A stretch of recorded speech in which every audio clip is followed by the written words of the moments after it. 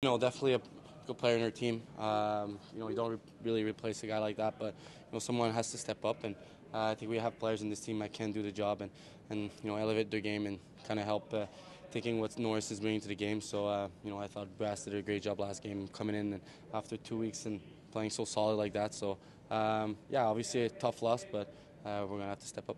There was a lot of questions if your line might get shuffled around with Pinto moving up, but he's going to stay there. How nice is it to keep some consistency? Yeah, it's nice. I mean, things change. Obviously we're on a 4-game winning streak and things are rolling pretty well right now. But there's things that can happen and things can shuffle after. So hopefully we can keep building chemistry with that line. And I've been liking playing with these two and how hard they work and how well they play defensively. And I think it brings a lot of offense from a defensive zone. So obviously the coaching staff are going to do a job and find what's working. So but I'm not really worried about the line combination. Is there something that stands out more than anything else in this 4-game streak here? I think resiliency. I think we might have given up the first goal maybe every time beside the home opener, and the guy just stayed resilient, and we came back from a couple leads and being down early, and I don't think we panicked in those 4 games, and I think that's the main thing. Even in the home opener, I thought they came back and we could have kind of panicked a little bit there, but we didn't, and hopefully we can do that and keep showing how mature of a team we are, and seeing how funny Zuby is in the back, and just makes it makes the environment great.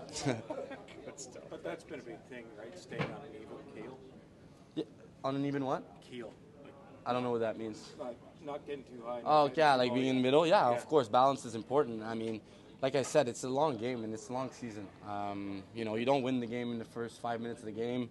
I've been in some games where you're down 4-0 after 2 periods and you come back and win the game. So, there's so much parity in this league and so many good players. I think we have the firepower of scoring 3 or 4 a period if we can. And so if we keep going and play our games and play hard, I think we can score.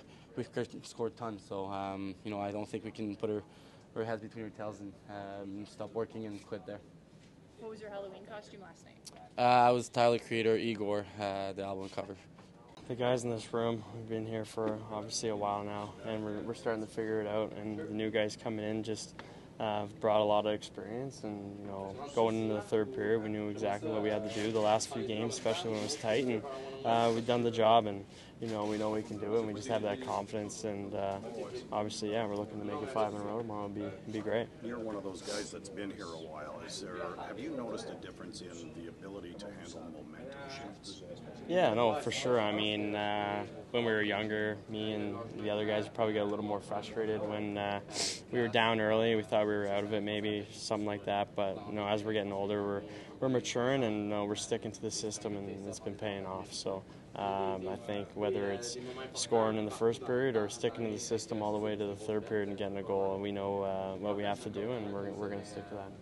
Drake, what's your reaction to just Josh being out for a long time? Yeah, it's tough. I mean, obviously, we spent a lot of time out together last year together. We were both injured, so it's obviously tough. We're going to miss him, but we're going to be here for him. I've been in that situation, obviously, maybe not as long, but we'll get through it. And obviously, we're going to miss him in the dressing room. He's a great guy. How did he seem as you've talked to him here the last few days? How's he handling it? I think he was pretty upset, obviously, after the game, but the last 2 days he's been great. He's such an awesome guy. He's not gonna bring any negative energy into the room.